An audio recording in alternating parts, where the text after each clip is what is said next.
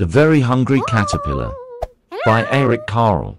Ooh, hungry. Ooh, hungry. Ooh, hungry. Yum! In the light of the moon, a little egg lay on a leaf. One Sunday morning, the warm sun came up and, pop, out of the egg came a tiny and very hungry caterpillar. He started to look for some food. On Monday, he ate through one apple, but he was still hungry. On Tuesday, he ate through 2 pears, but he was still hungry. On Wednesday, he ate through 3 plums, but he was still hungry. On Thursday, he ate through 4 strawberries, but he was still hungry. On Friday, he ate through 5 oranges, but he was still hungry. On Saturday, he ate through 1 piece of chocolate cake, 1 ice cream cone, 1 pickle, 1 slice of Swiss cheese, 1 slice of salami, 1 lollipop, 1 piece of cherry pie, 1 sausage, 1 cupcake, and 1 slice of watermelon. That night, he had a stomachache. The next day was Sunday again. The caterpillar ate through 1 nice green leaf, and after that, he felt much better. Now he wasn't hungry anymore, and he wasn't a little caterpillar anymore. He was a big, fat caterpillar. He built a small house, called a cocoon, around himself. He stayed inside for more than 2 weeks. Then he nibbled a hole in the cocoon, pushed his way out, and pop! He was a beautiful butterfly.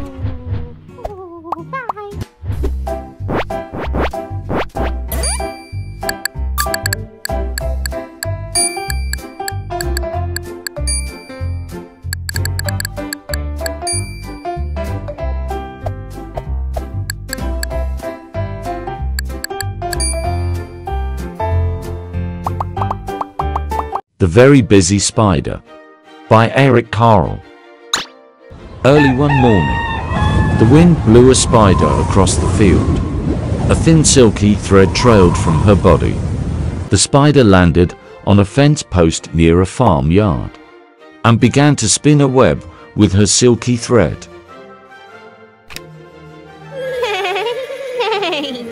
Said the horse. "Want to go for a ride?" The spider didn't answer. She was very busy spinning her web. Moo, moo, Said the cow. "Want to eat some grass?" The spider didn't answer. She was very busy spinning her web. ba, ba. Bleated the sheep. "Want to run in the meadow?" The spider didn't answer. She was very busy spinning her web. Ma, ma. Said the goat. "Want to jump on the rocks?" The spider didn't answer. She was very busy spinning her web. Oink, oink. Grunted the pig. "Want to roll in the mud?" The spider didn't answer. She was very busy spinning her web. Whoop, whoop. Barked the dog. "Want to chase a cat?" The spider didn't answer. She was very busy spinning her web. Meow, meow. Cried the cat. "Want to take a nap?" The spider didn't answer. She was very busy spinning her web. Quack, quack. Called the duck. "Want to go for a swim?" The spider didn't answer. She was very busy spinning her web. Cock-a-doodle-doo. Crowed the rooster. "Want to catch a pesky fly?" And the spider caught the fly in her web. Just like that. Hoo, hoo. Asked the owl. "Who built this beautiful web?" The spider didn't answer. She had fallen asleep. It had been a very, very busy day. One warm day, from a tiny egg, a little cricket was born. "Welcome," chirped a big cricket, rubbing his wings together. The little cricket wanted to answer, so he rubbed his wings together. But nothing happened. Not a sound.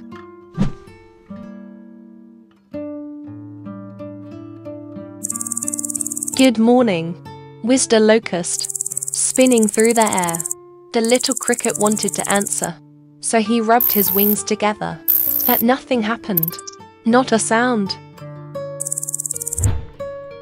"Hello," whispered a praying mantis, scraping its huge front legs together.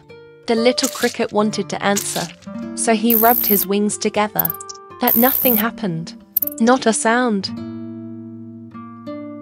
"Good day," crunched a worm, munching its way out of an apple. The little cricket wanted to answer, so he rubbed his wings together. But nothing happened. Not a sound. "Hi," bubbled a spittlebug, slurping in a sea of froth. The little cricket wanted to answer, so he rubbed his wings together.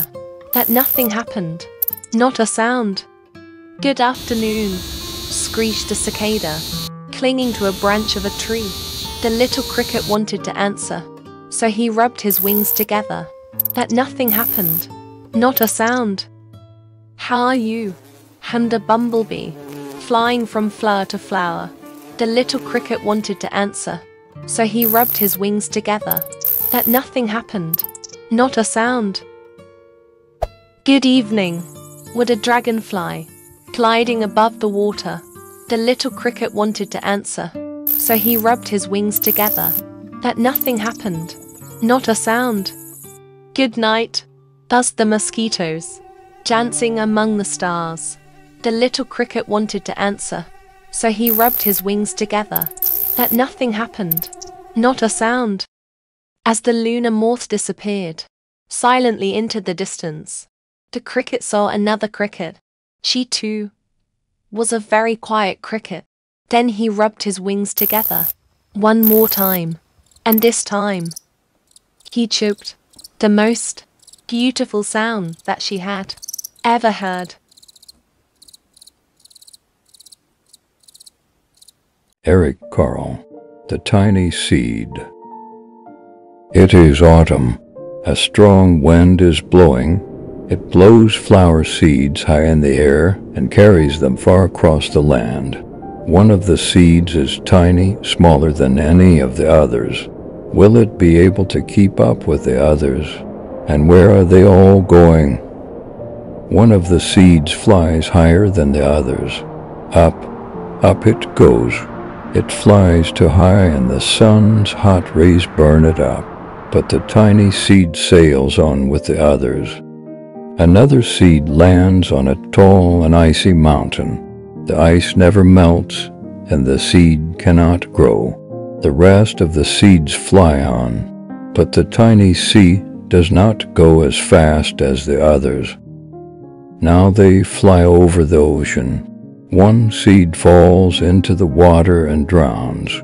The others sail on with the wind, but the tiny seed does not go as high as the others. One seed drifts down onto the desert. It is hot and dry, and the seed cannot grow. Now the tiny seed is flying very low, but the wind pushes it on with the others. Finally, the wind stops and the seeds fall gently down on the ground. A bird comes by and eats one seed. The tiny seed is not eaten. It is so small that the bird does not see it. Now, it is winter. After their long trip, the seeds settle down. They look just as if they are going to sleep in the earth. Snow falls and covers them like a soft white blanket. A hungry mouse that also lives in the ground eats a seed for his lunch. But the tiny seed lies very still, and the mouse does not see it. Now, it is spring. After a few months, the snow has melted. It is really spring. Birds fly by. The sun shines. Rain falls. The seeds grow so round and full they start to burst open little. Now they are not seeds anymore. They are plants. First, they send roots down into the earth. Then their little stems and leaves began to grow up toward the sun and air. There is another plant that grows much faster than the new little plants. It is a big fat weed, and it takes all the sunlight and the rain away for one of the small new plants, and that little plant dies. The tiny seed hasn't begun to grow yet. It will be too late. Hurry. But finally it starts to grow into a plant. The warm weather also brings the children out to play. They too have been waiting for the sun and springtime. One child does not see the plants as he runs along and, oh, he breaks one. Now it cannot grow anymore. The tiny plant that grew from the tiny seed is growing fast, but its neighbor grows even faster. Before the tiny plant has 3 leaves, the other plant has 7. And look, a bud, and now even a flower. But what is happening? First there are footsteps, then a shadow looms over them. Then a hand reaches down and breaks off the flower. A boy has picked the flower to give to a friend. It is summer. Now the tiny plant from the tiny seed is all alone. It grows on and on. It doesn't stop. The sun shines on it and the rain waters it. It has many leaves. It grows taller and taller. It is taller than the people. It is taller than the trees. It is taller than the houses. And now a flower grows on it. People come from far and near to look at this flower. It is the tallest flower they have ever seen. It is a giant flower. All summer long, the birds and bees and butterflies come visiting. They have never seen such a big and beautiful flower. Now it is autumn again. The days grow shorter, the nights grow cooler, and the wind carries yellow and red leaves past the flower. Some petals drop from the giant flower, and they sail along with the bright leaves over the land and down to the ground. The wind blows harder. The flower has lost almost all of its petals. It sways and bends away from the wind, but the wind grows stronger and shakes the flower. Once more the wind shakes the flower, and this time the flower's seed pod opens. Out come many tiny seeds that quickly sail far away on the wind. The Tiny Seed by Eric Carle.